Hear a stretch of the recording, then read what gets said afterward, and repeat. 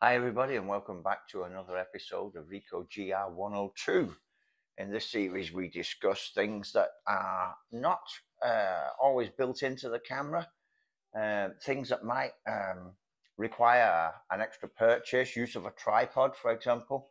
And if you've missed out on the Ricoh GR101 series, that's all about the basics of the camera, everything you get with the camera out of the box. And there were some other videos before the GR101 series where I covered things like accessories and firmware updates and things like that. But let's talk about filters, because today's video is about the release of the Ricoh GR3 and 3x HDF. And that's a highlight diffusion filter built into the camera. So yeah, in 2024, we finally got a new Ricoh GR, just not the one we wanted. Unfortunately, it's not the GR4. It has a slight alteration to the lens construction that allows you to add a highlight diffusion filter. Here in front of me, we have the OG Ricoh GR3. My old favorite there. This one has been out on the market now since 2019, and it does not have the HDF filter, the highlight diffusion filter, or does it? Wait a minute. This is, no, it does. This is the GRiii filter adapter from the company that makes the GRiii master filter kit for the Ricoh GR3 and GR3x. This adapter is part of that kit. It's a bayonet mount, attaches to the front of the camera quite securely, but doesn't lock. And it has a standard 49mm thread in front, so you can attach basically any filter in front of the camera that you want to. So is this as good as the new Ricoh GR3 HDF? No, it's not as convenient. It's bulky. It won't fit in my pocket. It won't fit in the case with this on, but that's it. It's off and it's on again. So it's quite simple. Now, this filter is the cheap way to do it. I looked at the prices, the upcoming prices of the GR3 HDF, both for the original GR3 and the GR3x, and it is considerably more expensive, but that's always the case upon release. So I thought I'd like to try that. I don't want to go out and buy a new Ricoh GR. It's not worth the upgrade for me. If you're a new GR user, then by all means, weigh out the pros and cons of the price hike and see if going from one of the standard editions like this one to one of the street or urban or diary editions, those are a little more expensive. The GR3X is a little more expensive than the GR3, and then it takes quite a big leap up to the HDF version, adding a couple of $100 or more. Where this was, I think this was a $25 highlight diffusion. This is called a black diffusion, and they go under various names: Pro Mist filter, black mist filter, highlight diffusion filter. They're all the same thing, and they have a rating. You can see down here it says 1/8. And typically you'll see a 1/8 and a 1/4, and that is a measure of the strength of the diffusion of the highlights.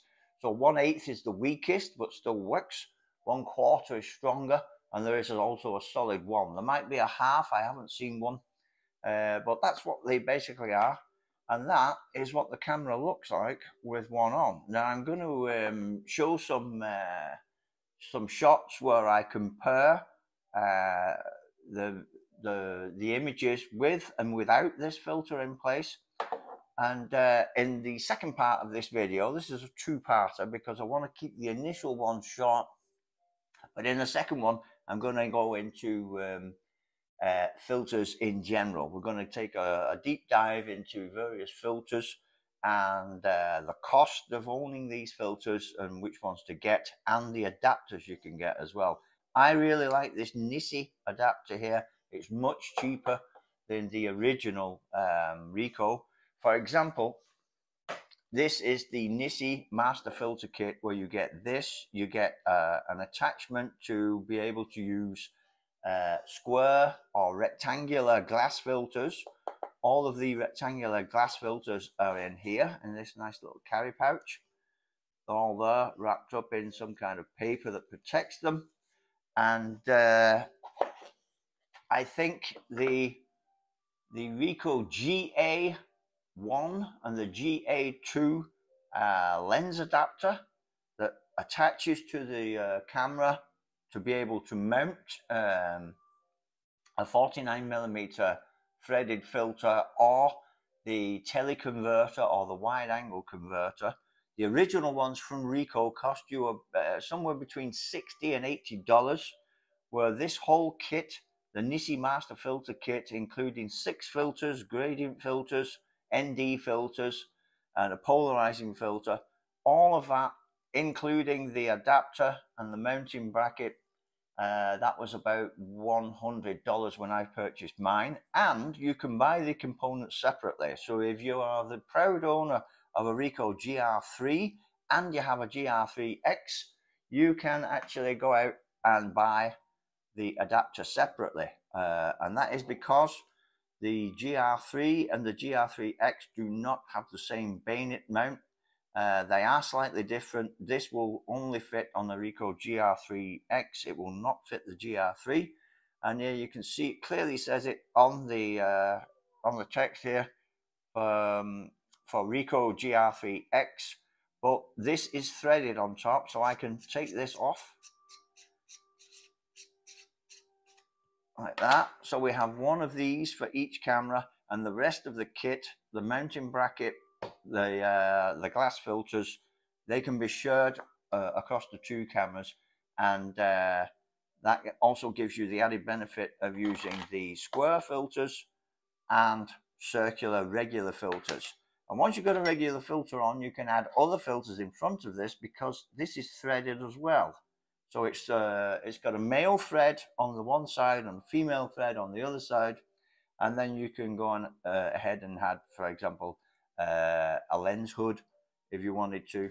But it won't interfere with using a lens hood if that's what you like to do. So that's it briefly. We're going to look at some more filters later. I've done other videos on infrared and graduated filters and polarization filters in older videos, but we're going to sum up some costs and benefits, and also the negative sides of using these filters as well.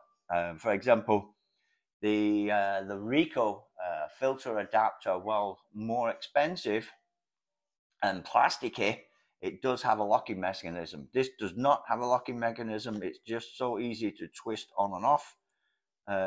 But you could fix that with a piece of tape on the bottom. Okay, so that is a Ricoh GR3 OG original with a diffusion filter on, so I don't have to go out and buy the HDF version. So I'll see you later. Here are some comparison shots. Bye for now. See you in the next one.